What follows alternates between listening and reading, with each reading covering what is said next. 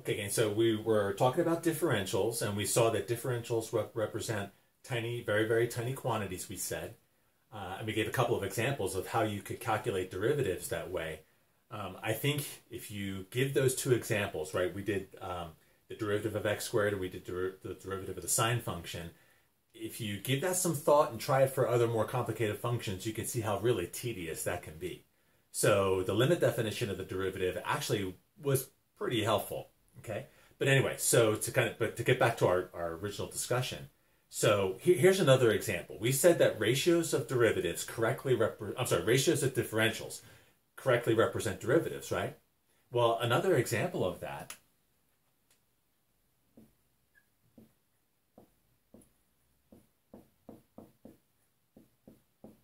okay, you remember this?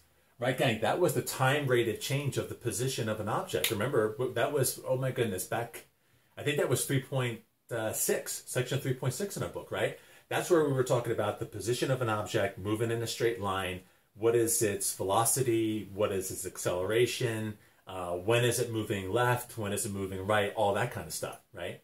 So what you have over here is that's the derivative of the position function, and it's equal to velocity. But again, if you think about, go all the way back to algebra, right, where we did the time distance problems. Remember this? Remember the distance equals rate times time problems? If I rearrange the factors here,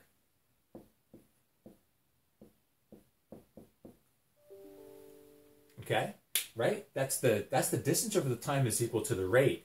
Well, we could be a little bit more sophisticated about it, right? Especially when those of you that have taken physics, you are more sophisticated about this. In physics, you would learn that that's the change in the position of the function. That's the change in the time, and that's going to give you the velocity, or average velocity, we say, right? So you've got change in position, change in time. The ratio of those two is equal to this rate. We'll come back over here. Don't we have the same thing? Essentially the same thing, right? Look at this. You've got the ratio of two differentials, the differential of position, the differential of time, and that is the ratio of the two is equal to the instantaneous velocity, okay? So that's a nice little application of this concept of differentials that we were talking about in the previous video, right? Also, something else we can gather from this game. I'm going to multiply both sides to clear the denominator, okay?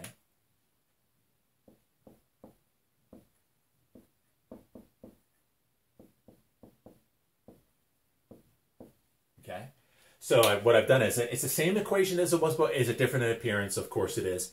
But gang, it's equivalent. It's got the same information in it, just conveys it in a different way.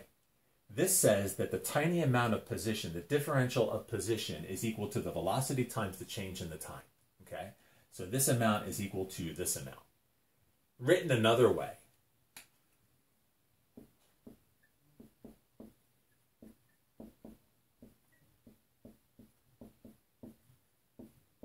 like we could write it this way as well. I mean, because after all, what is velocity but the derivative of position? We've known this for a while now. So I've rewritten the original statement two different ways. Okay, this one right here, I think what I'm going to do is I'm going to generalize this for all functions, though. Okay, let's say this.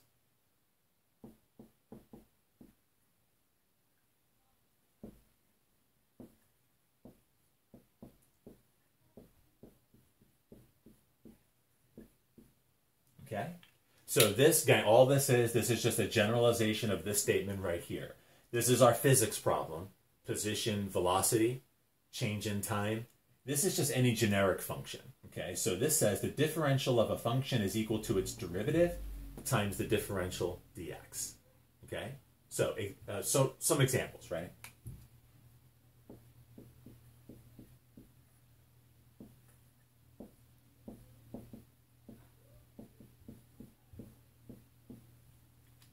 Okay, so I want to apply this equation right here, and I want to apply it to the very specific function, the inverse tangent of x.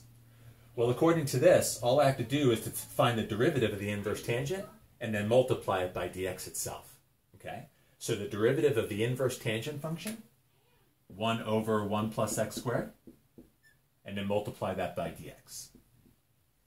Okay, if you like, you can divide out both sides by the dx. You can always do that, right? This is the same as this.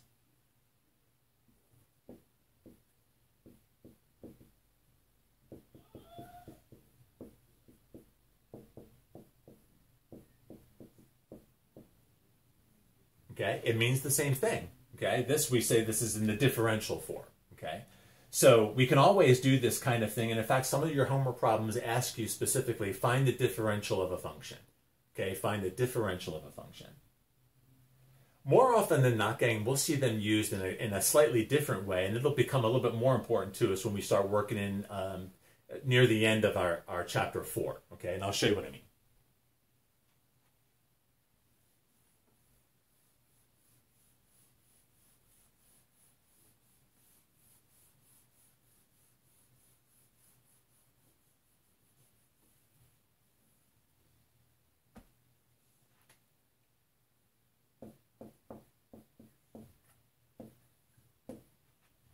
First, just one more example similar to the one that we just did. Let's say that we wanted to find the differential of some function, let's say sine squared of x.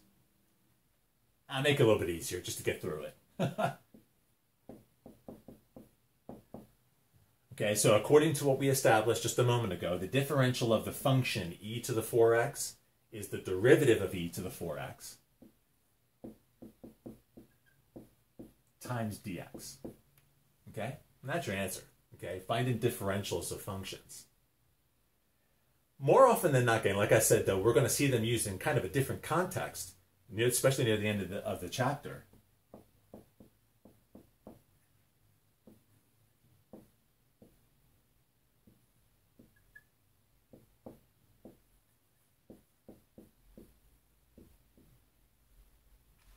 Right?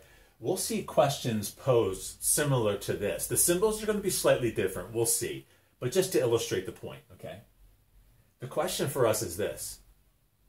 The differential of what function is equal to the cosine of x dx? Right? So you have to ask yourself, the derivative of what function is the cosine? So what you're doing is you're working backwards. Right? So all this time we've been taking derivatives, find the derivative of this function. Now you know what the derivative is. It's in this case, it's the cosine. What I'm asking you for is, what did it come from? What did you have to take the derivative of in order to get this cosine right here? What was it? Yes, the sine function. Good, gang, the sine function. Okay, in other words, the differential of the sine of x is the cosine of x times dx. Okay? Here's another one.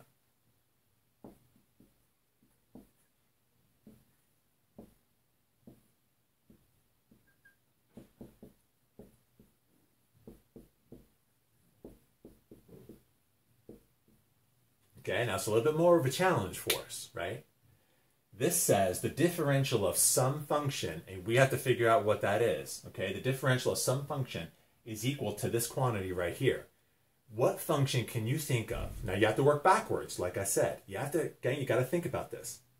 The derivative of what function leads to 2 times the sine times the cosine? What is that, right? So it's a challenge, and you might as well know it. We'll just get this out right now again. I could give you any function now. You can find the derivative of it. We know all the derivative rules. We found the derivative of all the elementary functions and all their combinations.